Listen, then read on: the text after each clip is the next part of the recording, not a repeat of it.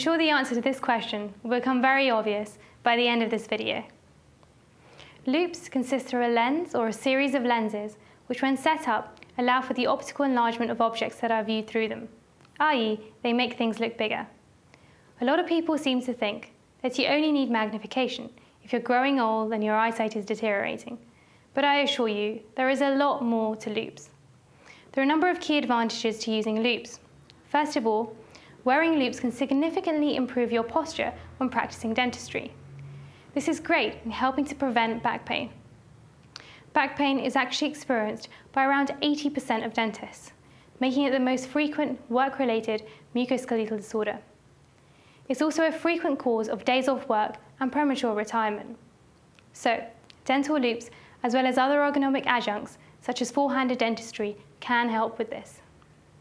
Wearing loupes can also make an unbelievable difference to the quality of your dentistry, because you can actually start to see what you're doing with a good amount of detail.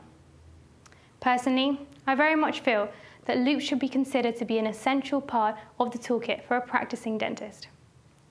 So, what should you look for when selecting, analysing, and finally purchasing loupes?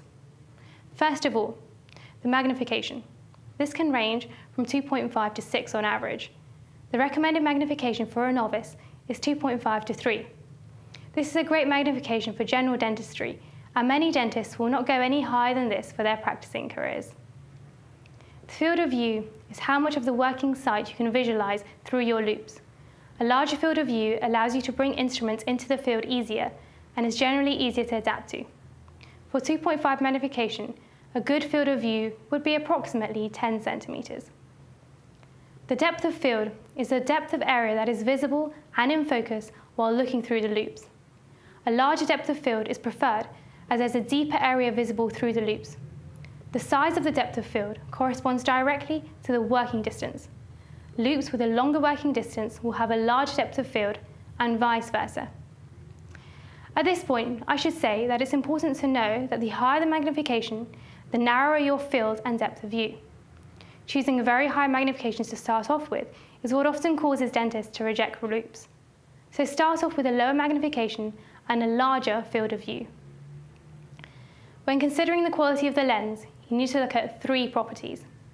Resolution. How well can you distinguish the fine detail? Chromatic aberration. Looking at the changing colour when looking through the lens. And spherical aberration. Checking for any distortions of shape and changes when you look through the lens. The most practical way of assessing all of these 3 is by looking at a flat ruler through the loupes. Check to see how well you can distinguish the fine lines. Look at the colour and also check the lines appear straight. So, now when you go to a trade show or a rep comes to speak to you, you should be able to direct questions in the above areas rather than being led in any way. There are 2 types of setup of the lenses that you can get: through the lens or flip-up loupes. Through the lens are generally considered to have more advantages because they are fully customised, have a wider field of view as they are closer to your eye, they weigh less, and have an optimal setup. Finally, I believe illumination is greatly beneficial.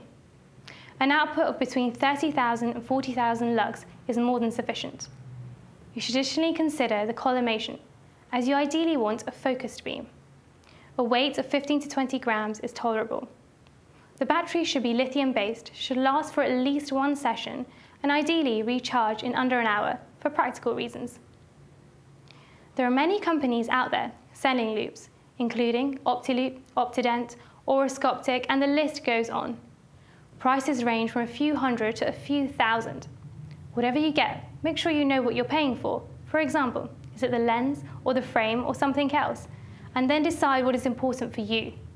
Regardless, loupes and a light are a fantastic investment for your career and health, and those who use them regularly will assure you that once you've got them, you definitely won't be able to work without them.